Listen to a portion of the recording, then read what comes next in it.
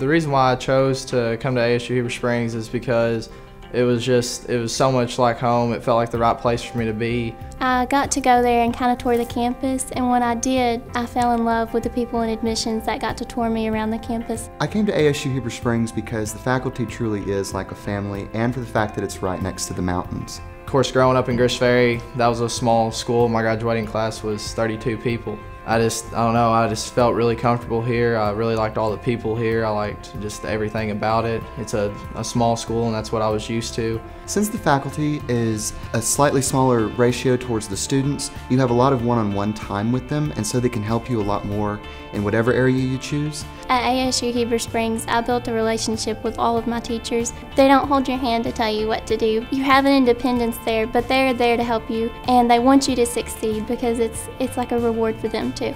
Arkansas State University-Heber Springs is a good university for any student, in particular those who don't want to feel rushed, who want to have air to breathe. Specifically, we are near the mountains, and it's a great way to relax, and it's very friendly.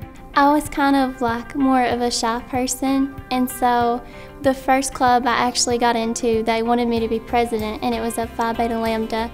And after I did that club, I joined every club on campus: Rotary, Ecology Club, Baptist Collegiate Ministry. They were all great organizations, and I think that every student should take advantage of that opportunity.